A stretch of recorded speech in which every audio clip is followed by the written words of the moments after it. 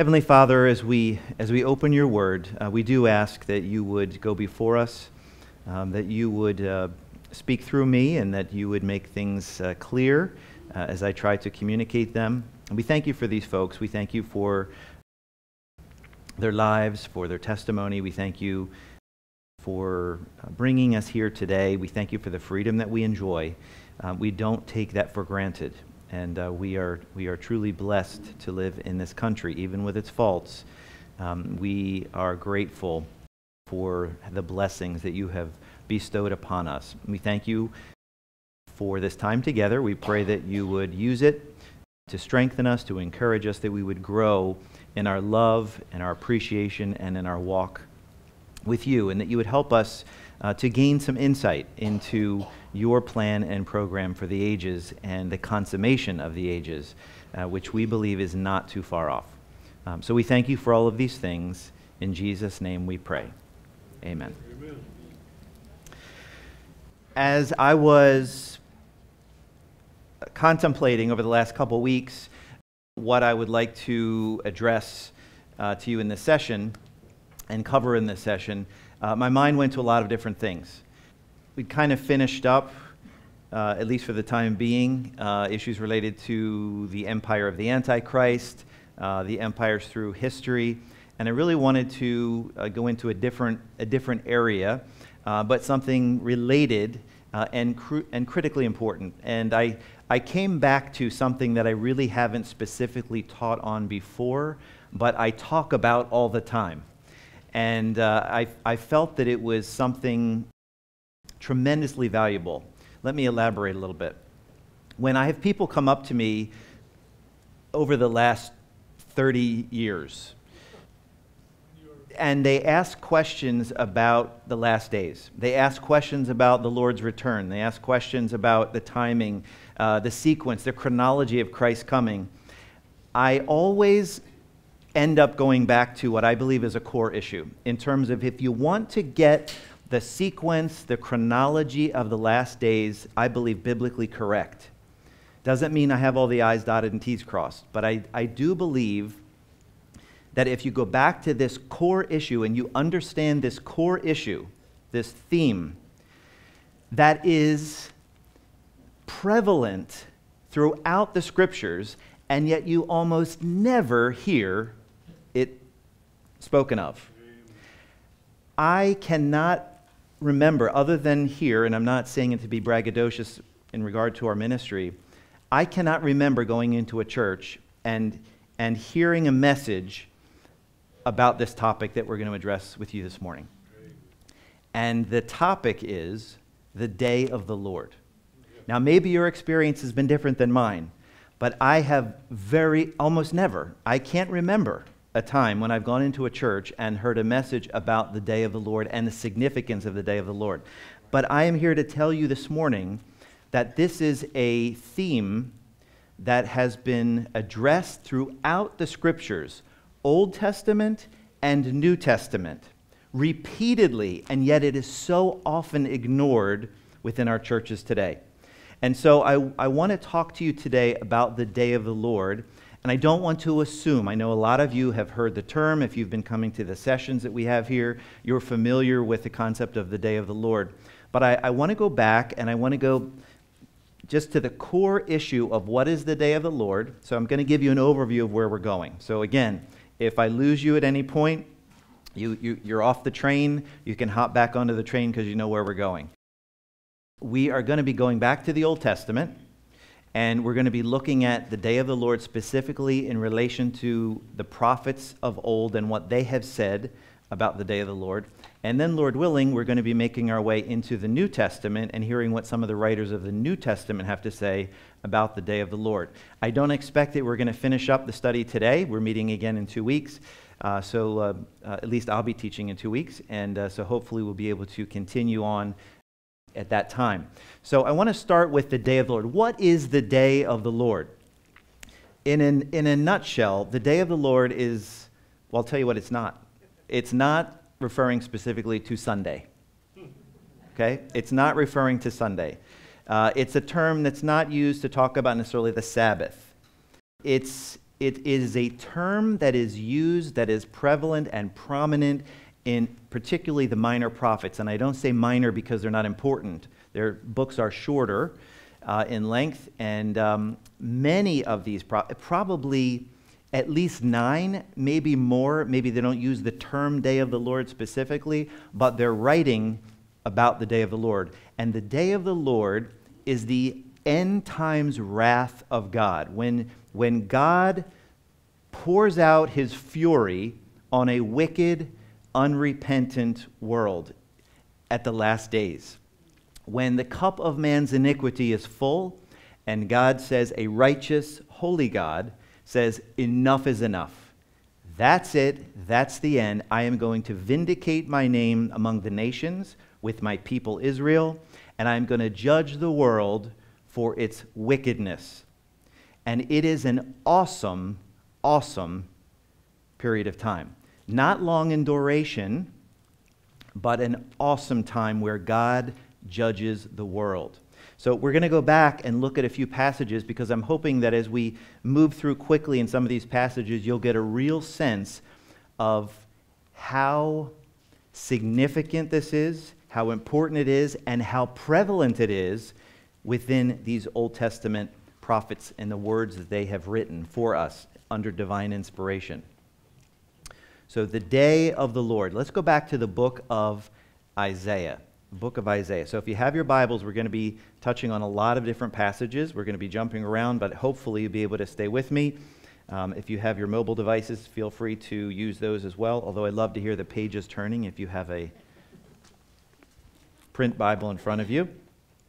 Let's go to the book of Isaiah in chapter 2. And we're going to just move through some of these passages quickly, but I want you to get a real sense of the anger, the fury, righteous wrath of the sovereign God of the universe.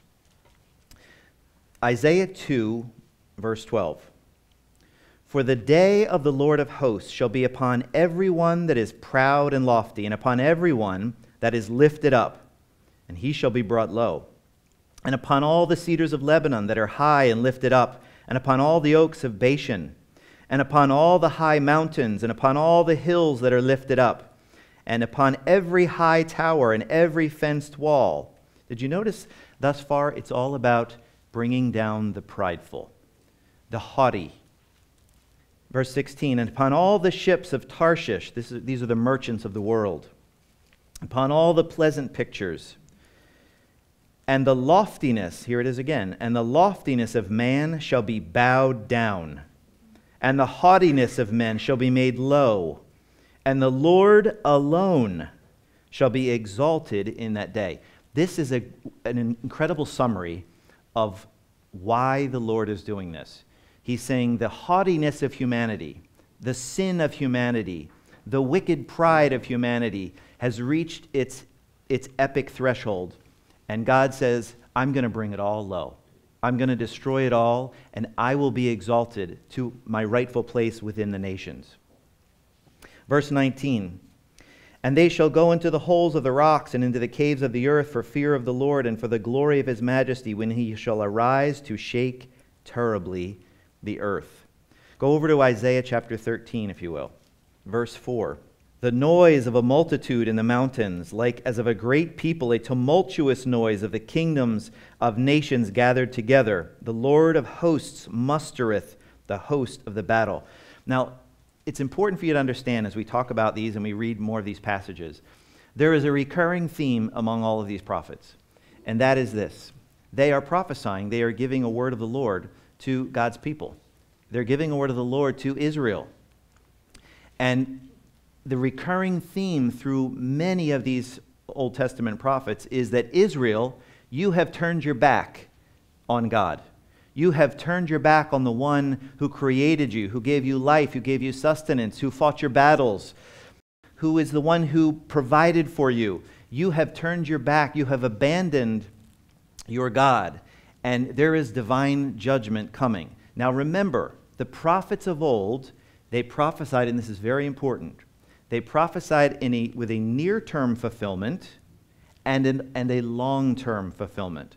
So as you're reading the prophets, and you're reading about specific things that they're prophesying, most of the time, they have a near-term prophecy. In other words, it will be fulfilled in a short time. It's still prophetic at the time they wrote it, but it would occur in a short period of time.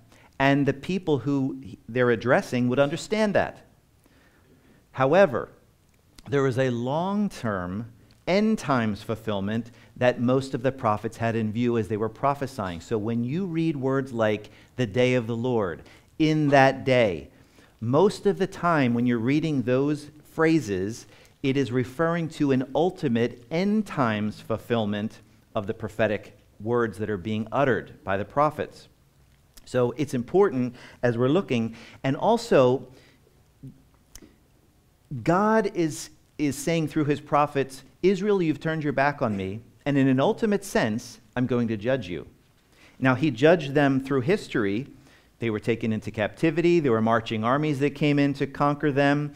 There was a lot of challenges that Israel faced where God was chastising them and punishing them in the near term. But there is an ultimate end times punishment that is coming, and it is coming upon the entire world. And it is not just coming for the Gentile nations who were the enemies of Israel through history. It is also coming to Israel. And the prophets are telling the people of Israel who have turned their back on God, there's going to be a near-term judgment upon you in many instances. But there is an ultimate end times judgment coming, and you will not escape it unless you are among the remnant of faithful who will continue to uphold your faith in the one true and living God. So you have to understand this is the context. So when the prophets are writing here, there's a near-term fulfillment, and then there's a long-term fulfillment, usually connected to words associated with the day of the Lord or in that day. Okay, so you'll see those things over and over again. And if the Lord is doing the judging in this final analysis, in an ultimate sense, how is he doing the judging? In most instances when we're talking about the last days, he's going to be bringing nations, using the Gentile nations around Israel, to come up against them, and he's using them. They're in the rod of God's hand. He's using these nations. He's pulling them in specific passages in the Old Testament. God himself, he says, I'm putting hooks in their jaws, and I'm pulling them towards Jerusalem. Why? Because he is punishing not only the nations, but he is punishing his unfaithful people in Israel. Amen. So, verse 4 of Isaiah 13, the noise of a multitude in the mountains, like as of a great people, a tumultuous noise of the kingdoms of nations gathered together. The Lord of hosts mustereth the host of the battle. Did you see that? Nations are being drawn, and it is God himself who is mustering the armies, who is bringing them. Verse 5, they come from a far country, from the end of heaven, even the Lord and the weapons of his indignation. You see that? These armies are the weapons of God's indignation, his fury against his people to destroy the whole land. Verse 6, howl ye, for here it is, the day of the Lord is at hand. It shall come as a destruction from the Almighty. It's coming from God himself. Verse 7, therefore shall all hands be faint, every man's heart shall melt. Verse 9, behold, the day of the Lord cometh, cruel, both with wrath and fierce anger, to lay the land desolate, and he shall destroy the sinners thereof out of it. Verse 11, and I will punish the world for their evil, and the wicked for their iniquity, and I will cause the arrogancy of the proud, there it is again, the proud to cease. I will lay low the haughtiness of the terrible. I will make a man more precious than fine gold, even a man than the golden wedge of Ophir. In other words, death and destruction all over the globe, centered in Israel. Look, if you will, at Isaiah chapter 34, verse 1. Come near, ye nations, to hear, And hearken, ye people, let the earth hear, and all that is therein, the world and all things that come forth of it. For the indignation of the Lord is upon all nations, and his fury upon all their armies. He hath utterly destroyed them. He hath delivered them to the slaughter. Listen to this graphic language. Their slain also shall be cast out, and their stink shall come up out of their carcasses, and the mountains shall be melted with their blood. What a graphic depiction. Skip down to verse 8. For it is the day of the Lord's vengeance, and the year of recompenses for the controversy of Zion. Verse 9, and the streams thereof shall be turned into pitch, and the dust thereof into brimstone, and the land thereof shall become burning pitch. Verse 10, it shall not be quenched night or day. The smoke thereof shall go up forever. From generation to generation it shall lie in waste. None shall pass through it forever and ever. Very, very graphic, sobering language. Skip over to Isaiah chapter 63. This is an amazing chapter from the standpoint that what Isaiah is writing, he's writing almost in the person of Jesus Christ himself. But it is Jesus Christ, not little Jesus, meek and mild, when he came the first time to be born in the little village of Bethlehem in a manger. This is Jesus, divine king or warrior king, the warrior king when he returns the second time. And he will, remember folks, when Jesus Christ returns the second time, he is physically coming to the earth. He is the God-man. He was born of a human. He is divine and he is human. 100% God, 100% man. When he returns, he is returning to the earth physically, literally, to a real place, to a real city, Israel and Jerusalem, to be the king of the earth for 1,000 years. Literally. Literally.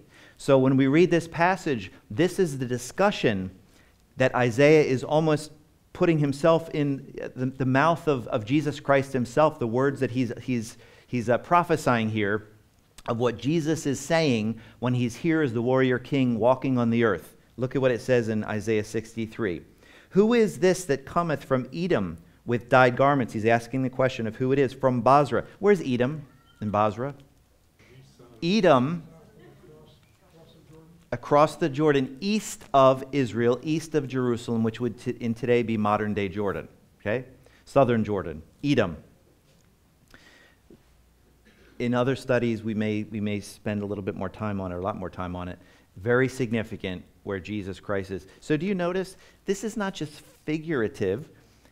Jesus Christ literally, now this may come as a shock to some of you, he literally will be on the earth, and he literally will be leading a great processional through the desert on his way to Jerusalem when he comes a second time. Amazing. It's a whole other study, but maybe we'll cover it in the days ahead.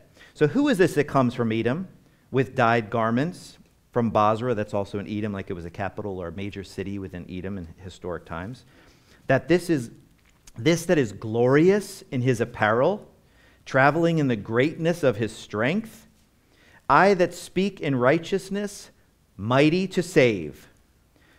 Whereof art thou red in thine apparel, and thy garments like him that treadeth in the wine fat. In other words, he's glorious in his apparel, this one who's coming through the wilderness, through the desert. But it's like he's been trampling on the grapes of an ancient winepress, where you trample the grapes and the juice splashes up on the robe and stains the robe. Wherefore art thou red in thine apparel, and thy garments like him that treadeth in the wine fat? I have trodden the winepress alone, and of the people there was none with me. For I will tread them in mine anger, and trample them in my fury, and their blood shall be sprinkled or splattered up upon my garments, and I will stain all my raiment. Once again, not little Jesus meek and mild. Jesus as the warrior king, judging the nations. Verse 4, Isaiah 63. For the day of vengeance is in mine heart, and the year of my redeemed is come.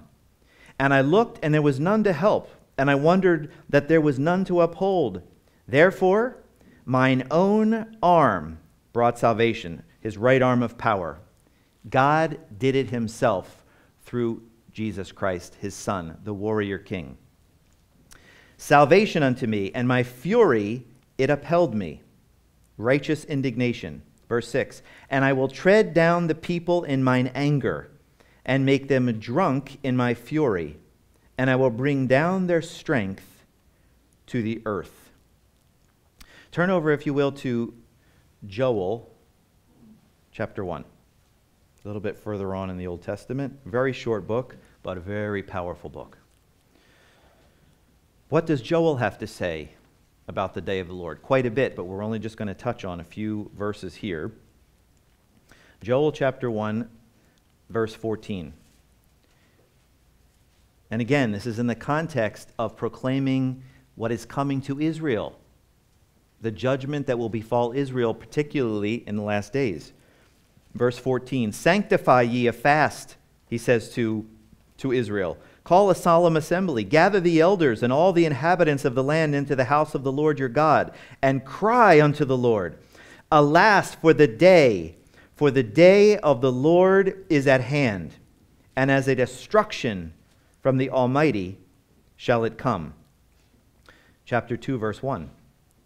Blow ye the trumpet in Zion, and sound an alarm in my holy mountain, Jerusalem.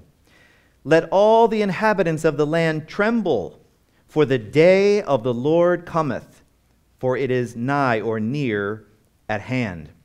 A day of darkness and of gloominess, a day of clouds and of thick darkness, as the morning spread upon the mountains. A great people and a strong, there hath not been ever the like, neither shall be any more after it, even to the years of many generations.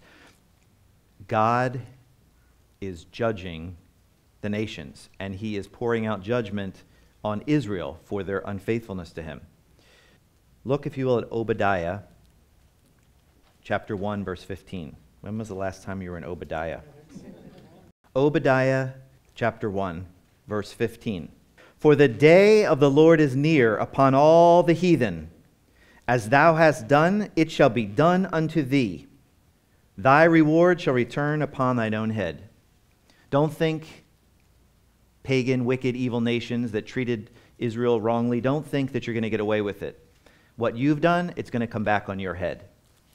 Verse 16, for as ye have drunk upon my holy mountain, so shall all the heathen drink continually. Yea, they shall drink, and they shall swallow it down, and they shall be as though they had not been, that they had never existed. In other words, they're going to drink of the cup of God's divine wrath. They may try to refuse it, and God says, nope, you'll drink it all right. You're going to experience my wrath. Turn over, if you will, to Zephaniah chapter 1. Look at verse 7. Hold thy peace at the presence of the Lord God. Almost the idea is be quiet, be silent, for the awesomeness of what is about to occur on the earth. For the day of the Lord is at hand. For the Lord hath prepared a sacrifice. He hath bid his guests. In other words, he's prepared a sacrifice, and he's calling the nations to Jerusalem. He's got a trap set for them. Judgment is coming. Judgment is coming. Look at verse 14. The great day of the Lord is near. It is near and hasteth greatly. Even the voice of the day of the Lord. The mighty man shall cry there bitterly. That day is a day of wrath, a day of trouble and distress, a day of wasteness and desolation, a day of darkness and gloominess, a day of clouds and thick darkness, a day of the trumpet and alarm against the fenced cities and against the high towers. Verse 17, and I will bring distress upon men, that they shall walk like blind men, because they have sinned against the Lord, and their blood shall be poured out as dust, and their flesh as the dung.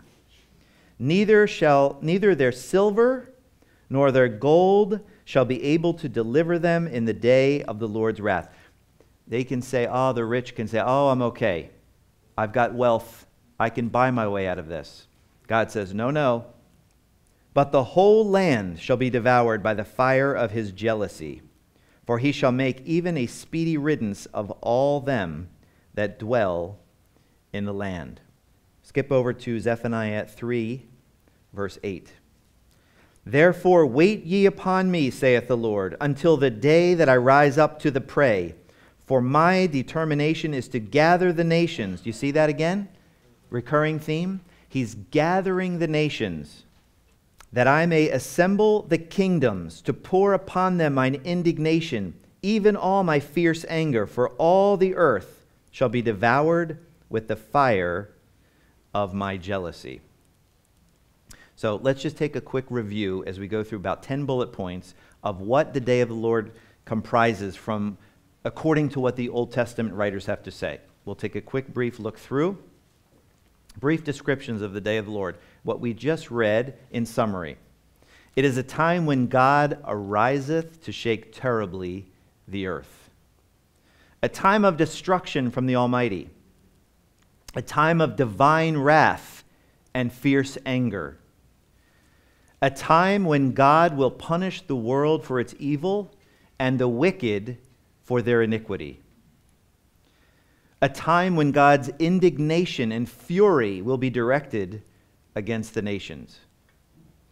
A time when God's vengeance will be revealed. A time of darkness in the heavens. A time of fire from the Lord. A time of clouds, thick darkness, gloominess, wrath, trouble, distress, and terror. A time of darkness and not light, even very dark, and no brightness in it. Did you get that? This is from Amos. We didn't even read from Amos. There are other passages of Scripture, many that we skipped over. A time of darkness, the day of the Lord, and not light, even very dark. He says, isn't it a time of darkness and there's no light in it? He's saying, yes, there is no light in it. It's a time of darkness, no brightness in it. So you can see it is a dire situation. This is sinners in the hands of an angry God, and God is going to judge the nations. So we've heard what the Old Testament writers have to say, the dire prediction, the dire prophecies of what is coming on the earth. The question is there anything else we can learn about the day of the Lord? Well, we can.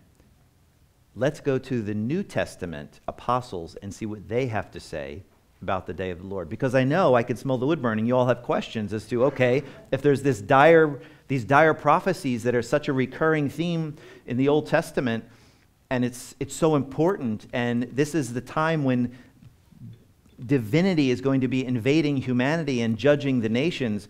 When is it? Where is it? What's connected to it? What else can we know about it? It's crucial.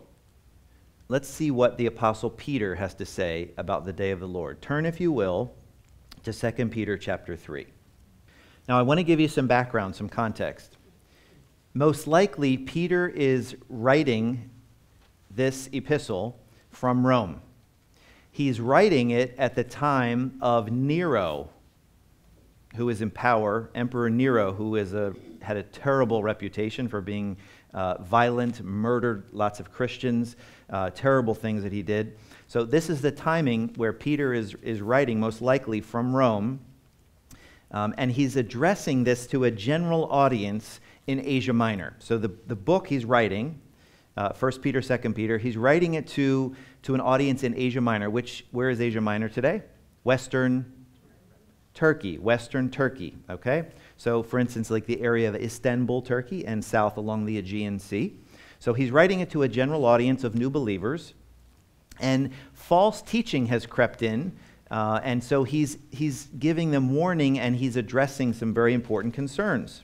So in chapter 3, verse 1, Peter says, "The second epistle, beloved, and I now write to you, in both which I stir up your pure minds, by way of remembrance. So I'm trying to stir up your thinking or your remembrance about some important issues. Verse 2, that ye may be mindful of the words which were spoken before by the holy prophets. Did you get that? So Peter's saying, folks, to my audience in Asia Minor, believers struggling, there's false teaching going on. I want to remind you of what the prophets of old, your own Old Testament prophets of Israel, what did they say? What did they say? Verse 3, knowing this first, that there shall come in the last days scoffers, walking after their own lusts, and saying, where is the promise of his coming, of Christ's coming? For since the fathers fell asleep, all things continue as they were from the beginning of the creation. In other words, they're scoffing. They're saying, yeah, we've heard about this Christ coming. That's not going to happen. That's not going to happen. Everything's continuing on. People live, people die through history. Where's the promise of his coming? Verse 5, Peter says, for this they, the scoffers, willingly are ignorant of, that by the word of God the heavens were of old, and the earth standing out of the water and in the water. In other words, God created the world, and the land area is the water. Verse 6, whereby the world that then was, being overflowed with water, perished. So do you hear what Peter is saying? He's reminding them, he's saying, God created the earth, the land, the sea. The scoffers come along and they say, where's the promise of his coming? Nothing's going to change. He's not coming. And Peter says, but remember, there were scoffers. Noah was building an ark, 120 years. People said, you're crazy. Who's this talking about God intervening and judging the world? That's crazy. And what does Peter remind them? Whereby the world that then was overflowed with water and perished. In other words, God destroyed the world by flood. Deity invaded humanity. Deity invaded humanity. When humanity said, no, nothing's going to happen, God intervened in the affairs of men and destroyed the world by flood, except for Noah, his 3 sons, and 3 daughters-in-law. Verse 7, but the heavens and the earth, which are now, by the same word, are kept in store. In other words, they're held, reserved unto what? Fire, against the day of judgment and perdition of ungodly men. But, beloved, be not ignorant of this one thing, that one day is with the Lord as 1,000 years, and 1,000 years is one day. The Lord is not slack concerning his promise, as some men count slackness, but is long-suffering to us, not willing that any should perish, but that all should come to repentance. So now listen, it's very important. What Peter is saying is, look, the people who are scoffing and saying, what are you talking about? That there's going to be, deity is going to invade humanity and judge the world, that Christ is going to return. And Peter says, remember, historically, when God did intervene in the affairs of humanity, he did judge the world by water, by flood. And now he's held it in store, the earth in his hand, reserving it for another divine intervention, only this time by fire. And that fire is connected to the day of the Lord that we just read about in the Old Testament. And he goes on to say, God's timing is not our timing. A day with the Lord is like 1,000 years. 1,000 years is a day. He has his own timing. He's not slack. In other words, God hasn't said, maybe I'll just... No, there's a plan and a program, and when it is the proper time, the Lord will bring about his judgment. But he delays because he is not willing that any should perish, but that all should come to repentance. There's the mercy of God. In the midst of the righteous indignation that we're going to be reading about and that we read about earlier, there's mercy because God is not willing that any should perish, but that all should come to repentance. Verse 10, but the day of the Lord will come as a thief in the night. How many of you heard that before? The day of the Lord will come as a thief in the night. Okay? The day of the Lord will come as a thief in the night, in which the heavens shall pass away with a great noise, and the elements shall melt with fervent heat, the earth also, and the works that are therein shall be burned up. Here's by fire, right? The flood was by water. This second time God intervenes to judge humanity will be by fire. Verse 11, seeing then that all these things shall be dissolved, what manner of persons ought ye to be in all holy conversation and godliness? Verse 12, looking for and hasting unto the coming of the day of God, wherein the heavens being on fire shall be dissolved, and the elements shall melt with fervent heat. Nevertheless, we, according to his promise, look for new heavens and a new earth, wherein dwelleth righteousness. Do you see where this is all moving? This is all moving to God establishing righteousness on the earth, the way it was intended back in the Garden of Eden. Now, when you read in this passage, he says he's going to purge the world by fire. He's going to destroy the world by fire. When God destroyed the world the first time by water in the flood, was there still an earth afterwards? Sure there was. We're still living on it. The same is true when God destroys the world by fire, and there's a new heaven and a new earth. It's not new in origin. It's the same heaven and the same earth. It's new qualitatively. In other words, God is going to purge the earth of all that has defiled it. He is going to destroy the wicked. He is going to punish the nations. And he's going to purge the earth of everything that has defiled it and establish a righteous kingdom on the earth. So it's critically important to understand these things. By fire is what is coming. But go back to verse 10, if you will. And what does Peter say? But the day of the Lord will come as a thief in the night. Now, folks, this is critically important, and this is where I started at the beginning of this presentation. That if you understand the day of the Lord, and I think if you understand it properly, biblically, it's going to help you tremendously to understand the sequence and chronology of end-time events. Now, we haven't gotten into the timing of it yet, and Lord willing, in a few weeks we will. But I wanted you to understand what it's about, what it is, and then when we get to here, what does Peter have to say? The day of the Lord, the same time period, this time of end times judgment that the Old Testament prophets talked about repeatedly. He says, it will come as a thief in the night. And folks, if you stop there, you don't have the full picture. You don't have the full picture. Peter is giving a lot of important, crucial, relevant information. But this specific issue, but the day of the Lord will come as a thief in the night, you could close the Bible and say, we have no idea when it's coming. Nobody knows. It's coming as a thief in the night. It'll be here when we don't expect it. We have no concept of when it's coming. But I want to take you to what the Apostle Paul has to say. So turn over, if you will, to 1 Thessalonians chapter 5. The Apostle Paul and the day of the Lord.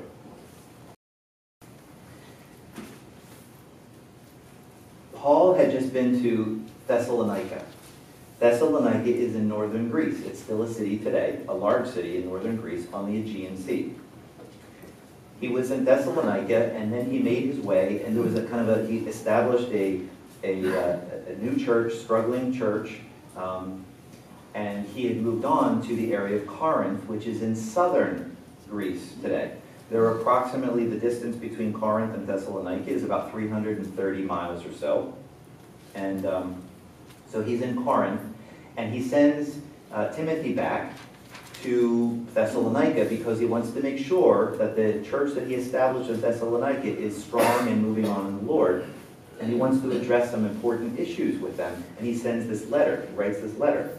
Verse 13, let's go back to chapter 4, verse 13. 1 Thessalonians. And Paul says, but I would not have you to be ignorant, brethren, concerning them which are asleep, that ye sorrow not, even as others which have no hope. Now when Paul says, behold, I would not have you to be ignorant, it doesn't mean that the people were dumb or stupid. It means that they were thinking wrongly about a specific issue. And Paul, in his letter, is trying to address this to the Thessalonian believers.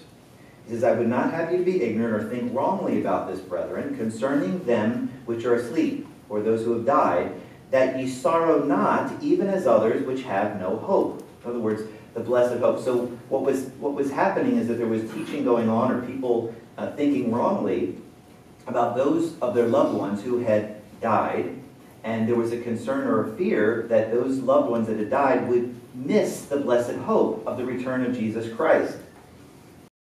So he's trying to correct their theology. Verse 14, for if we believe that Jesus died and rose again, even so them also which sleep, those who have died in Jesus Christ, will God bring with him.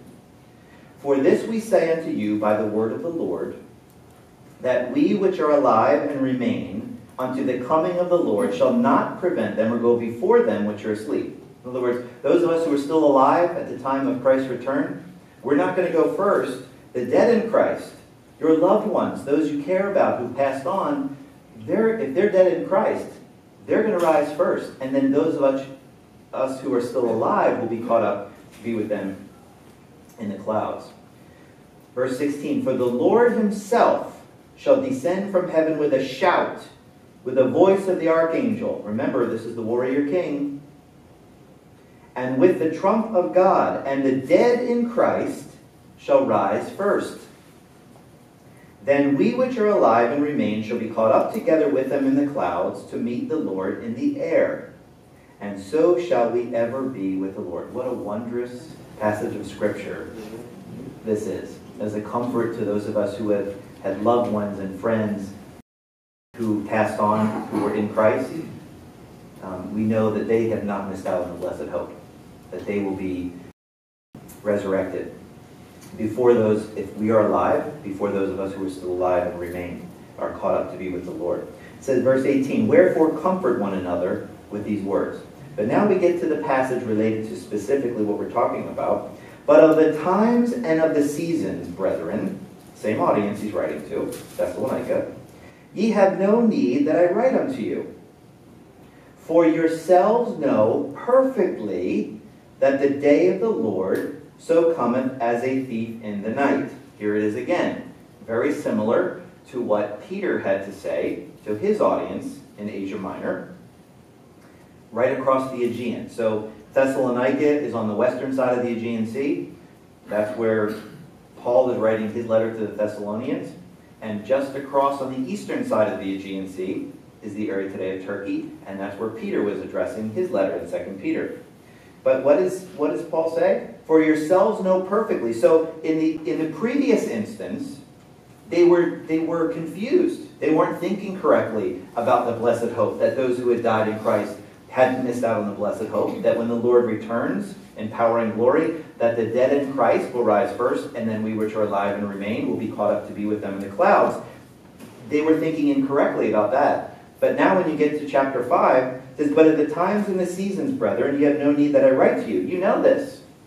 For yourselves know perfectly that the day of the Lord, the time of God's end times divine wrath, so cometh as a thief in the night. And if you stop there, you come to the same conclusion that you would have in terms of what you read about the thief in the night in Peter. However, he goes on, for when they shall say peace and safety, then sudden destruction cometh upon them, as travail upon a woman with child, and they shall not escape. Now I want to call out to you a few things. Look at the pronouns in the verse that we just read. For when, who? They. Who are the they? The unsaved. The unsaved. For when they shall say peace and safety, then sudden destruction cometh upon, another pronoun, them, the unsaved, as travail upon a woman with child, and they, the unsaved, shall not escape. Now he changes, verse 4. But ye. Now, who is the ye? Believers. The believers that he's writing to. But ye, brethren, and don't you love the word but? Right? It's like about face, turn around. I have to give my dad credit for so much of the things that I'm teaching today. I always remember listening to him growing up and hearing him teach, and he taught on so many of these things, and I really have to credit him with so much of what I'm sharing this morning. But he loves the but, right? You get this whole flow of information, and all of a sudden the Apostle Paul says, but, boom, turn around, about face. And he used to say that in his messages, so I guess I picked up on that. But ye, believers, brethren, are not in darkness, that day, what day? The day of the Lord. That day should overtake you as a thief. Ye are all the children of light and the children of the day. We are not of the night nor of darkness. Therefore, let us not sleep as do others, but let us watch and be sober. Amen. For they that sleep, sleep in the night, and they that be drunken are drunken in the night.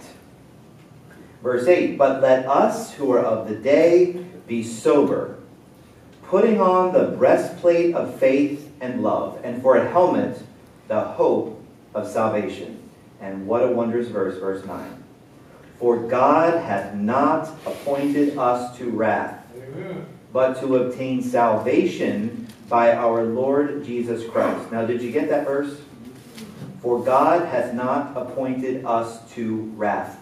The connection is, remember, what is the term that we've been talking about this whole time that the Old Testament writers have used, referring to God's end times judgment and his wrath? The day of the Lord. So that's the context that we're reading about here in Thessalonians. So he's saying, for God hath not appointed us as believers to that specific period of time when God will judge the world. We're not appointed unto wrath, but to obtain salvation by our Lord Jesus Christ, who died for us, that whether we wake or sleep, we should live together with him. Wherefore, comfort yourselves together and edify one another, even as also ye do.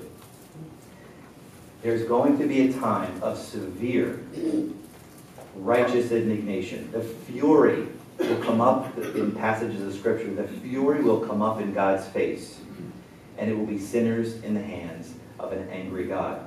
However, for you, child of God, discerning child of God, you will know the general time period of these things. You're children of the light. You're not children of the darkness. And what's the point? The point is, for discerning believers, they will know the general time period of Christ's return and his judgment upon the earth. For the unsaved, they will be completely and utterly caught off guard, just as it was in the days of Noah, when divine judgment came and destroyed the world by flood. So divine judgment will come in the last days and destroy the sinners, the wicked, and purge the world by fire. Lord willing, the next time we meet in 2 weeks from now, we'll continue with this, and it gets even more exciting, I believe, because we're going to be looking at the Lord Jesus, his words, and the day of the Lord.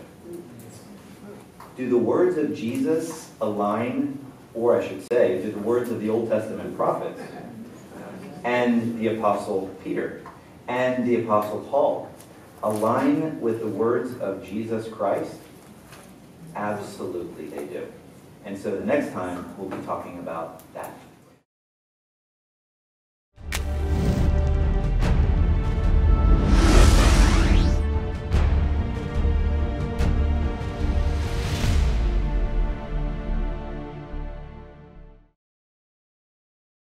Go deeper in your understanding of God, his people, and his plan for planet Earth. Zion's Fire magazine is an exceptional resource with powerful insights from Scripture that provide a clear understanding of God's ultimate plan for the last days and the return of Jesus Christ. As a first-time subscriber, you'll receive a free one-year subscription to Zion's Fire magazine with no strings attached. Request your free subscription by visiting our website or by calling our toll-free number, and we'll send you 6 free issues, one every other month, for a full year. We depend on the generosity of viewers like you to support the ongoing production of these programs. Your donation, whether large or small, is greatly appreciated. Donations may be given online at www.zionshope.org or by calling us toll-free at 1-888-781-9466. Stay informed and see the latest from Zion's Hope by liking us on Facebook, subscribing to our YouTube channel, and following us on Twitter.